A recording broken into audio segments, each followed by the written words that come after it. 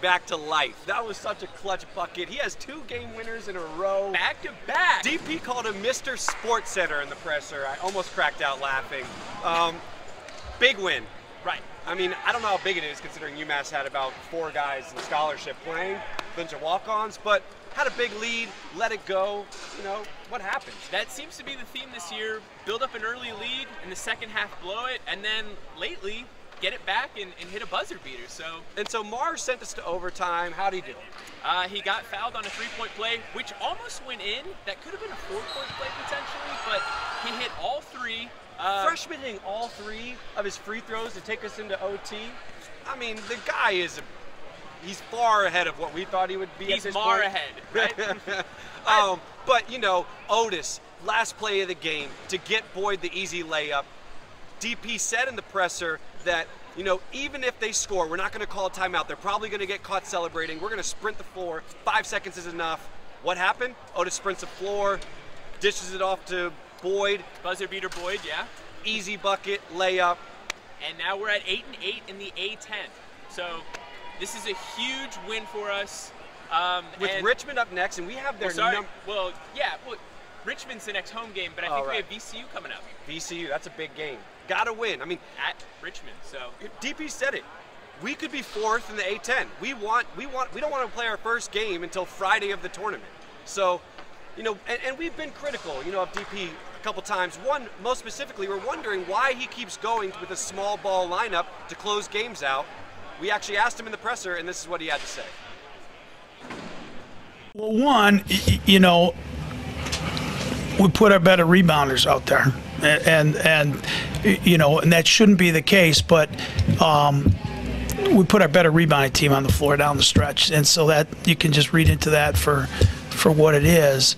The second thing is we were back on our heels against the zone, and so we had a better passing group, you know, so the Gonar at the baseline and the ability to stretch it, put a little bit better shooters out there, and we got really hurt on our ball screen defense execution, and so we were able to switch every ball screen there last couple minutes of the regulation and in overtime, which, you know, they were hurting us off the ball screen and the big kid, you know, rolling to the rim. So those are the main things, you know. You know, when Jair's rebound like he did, and things like that.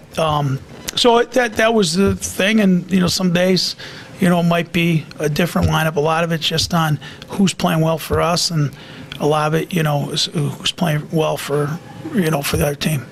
And I know you don't plan too far ahead of the schedule, but did you expect to see this much zone? Is it different than previous years in the A10? It just feels like we're seeing the 2-3 a lot. Well, you know, part of it is, I would say, is that, you know, a couple things. One is at times against man-to-man, you know, we've made some pretty good progress, and we've become you know, a better offensive team against man-to-man. You know, to some degree tonight with UMass, I mean, they were really undermanned, so there was a sense of desperation. And sometimes guys, you know, get a little tight when you get a lead. So, no, I mean, and we saw a good amount, like early in the year, we saw a decent amount, like it was Davidson and maybe one of the team, and like we really attacked it and shot the ball really, really well. So, you know, everyone will do whatever they got to do, and you know, again, you know, some people zone no matter what. Some people zone as a matter of like, here's what we got to do, and some people aren't going to zone at all. So, and it's kind of a mix, you know, within the league. Jair. I mean, the scoring was pretty even. We got Justin Kyer with 14. We got Gonar hitting 18, Otis 22. But really, today we were super impressed with our guy, Ayer Grayer. Grayer's back, folks. I think he alluded to it in the presser. There may have been a little bit of an injury there, but just seeing that he put up a double-double, 18 and 10, 5 of 8 from 3. His stroke looks sweet. Here's what he had to say to Brian about sort of regaining that confidence. Brian to by George. here with the man, Ayer Grayer.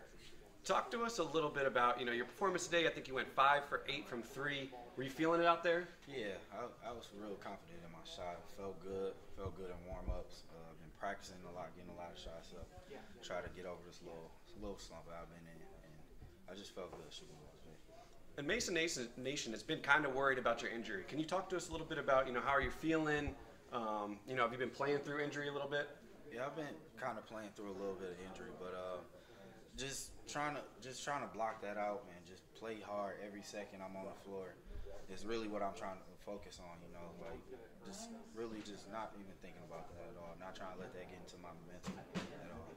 And then, EVA was pretty live today.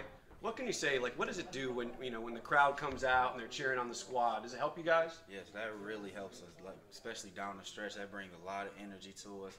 It gets the defense. The opponents like rattled on the free throw line. I love when like the crowd is really into it. You're gonna get your free Chick-fil-A? Yeah. Hey, thanks so much for hopping on the interview. We'll see you soon. All right, thank you. All right, thanks, bud. If you're worried about his injury, he's not. Yeah. Straight up said, I'm not even thinking about that. I'm coming out trying to win games. And he adds a whole new dimension to our team. He gives us some more depth at the three-point line. 5 for 8? Yeah. You were taking that every day. Ideally, I want him shooting threes more than anybody on the team. He's Right. just prolific from 3. But who do we have next? We got VCU. VC who? VCU. VCU! Right. We need a win. And by the way, and we don't know the outcome right now, but VCU's playing St. Bonaventure tonight. They have a chance of being 8-8. This game could decide, positioning for the A10 tournament. We could be hitting that 4th seed if VCU loses tonight. So, and speaking of the A10 tournament, it's coming up quickly. Yep. And your boys from By George and Giant Killer, we will be there. We got our biggest team yet. Ron behind the camera, who you can't see, but I'll do a little. Our cameraman, what's up? So he will be there. And PD Buckets covering the A10 will be at every single game. Guys, it's been a roller coaster ride all season long. Why quit now? why? I don't know. Stay tuned. We're out.